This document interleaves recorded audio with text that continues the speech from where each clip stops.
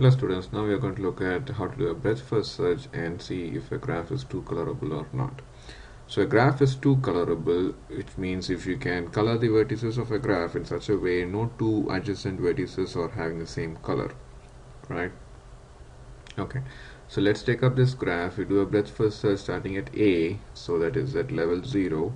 Then you can visit these two at level 1. And then from B you can visit C and E at level 2. From D you already have E visited, so this is a cross edge. And from C you can go to F, so that's in level 3. Now from E you already have F visited, so that's a cross edge. Okay, and F it's on its own. So if you see here, there is no cross edge. There are two cross edges, but those two cross edges are between vertices that are different levels. So this is what we need to use. So if the cross edges that are there in a breadth first search tree are only between vertices that are different levels, then that graph is a two colorable graph. Like we can do two coloring of this graph.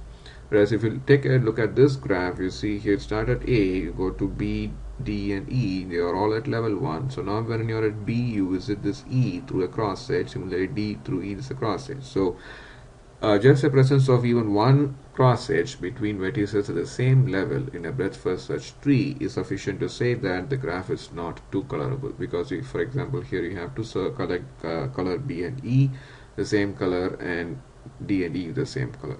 Okay, so let's look at these examples. So if you do a breadth first search on this, you get something like this. So let's start with A, you go to B and C, and then from B you visit D.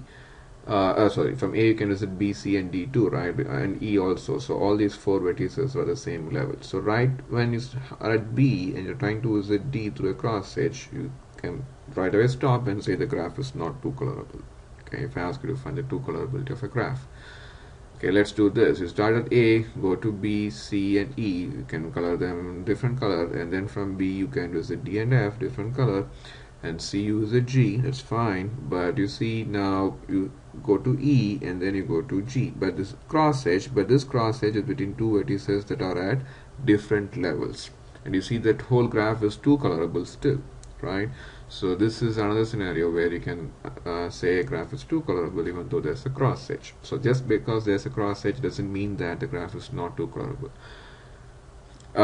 If all those cross edges are between vertices that are different levels, then the graph is too colorable. So only if you have scenario like this, where there's just one cross edge or at least one cross edge that's between vertices at the same level, then the graph is not too colorable. Okay.